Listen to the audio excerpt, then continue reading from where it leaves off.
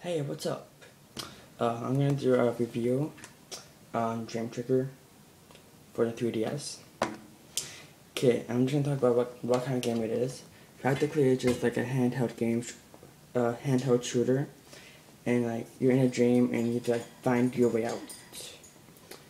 And you have these lasers. Like when you use them, you kill like the flowers or like how do you? I can't talk. But it depends. Each level is different, right? So, yeah. So, yeah, I'm just looking down here because I wrote myself some like tips and stuff. So, yeah. So why do I like the game? I like the game because it's like really fun, like 3D. It's like very deep in. Like when you like shoot the lasers with the LNR, but you can use either one. Doesn't really matter which one. And it looks like the lasers like coming at you. So that looks pretty cool. I already talked about the 3D.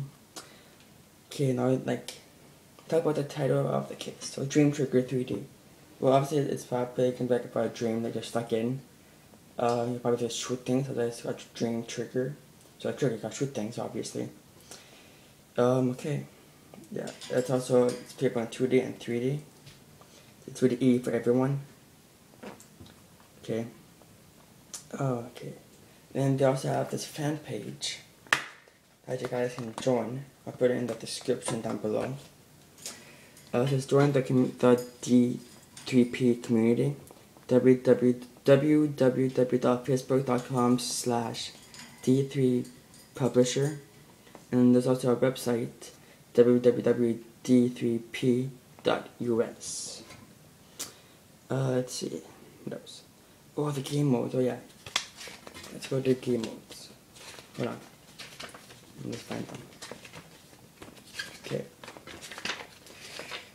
There you go, game modes. Okay, it's the word map.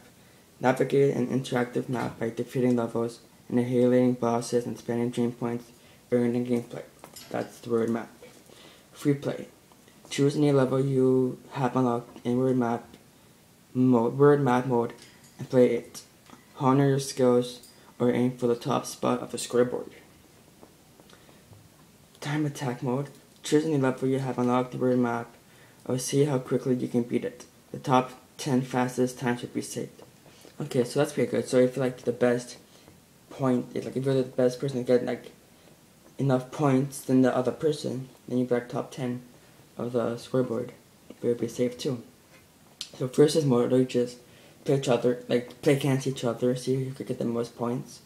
Whoever gets the most points will win. So like versus mode, choose a level and go head to head with a friend over local wire. So you have to go online and play with other people.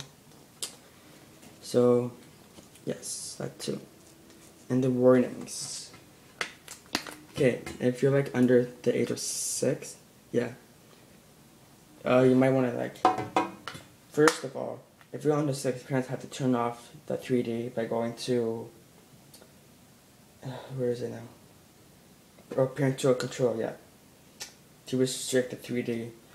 So like, maybe if like under 6 years old, you might lose like your vision. Or like might go, you won't go blind, but probably just lose like a little bit of vision. So yeah. So I wear glasses, but I don't really wear them. I got them in grade 8, no, grade 7 I think it was. I had glasses, but since then I never wear them.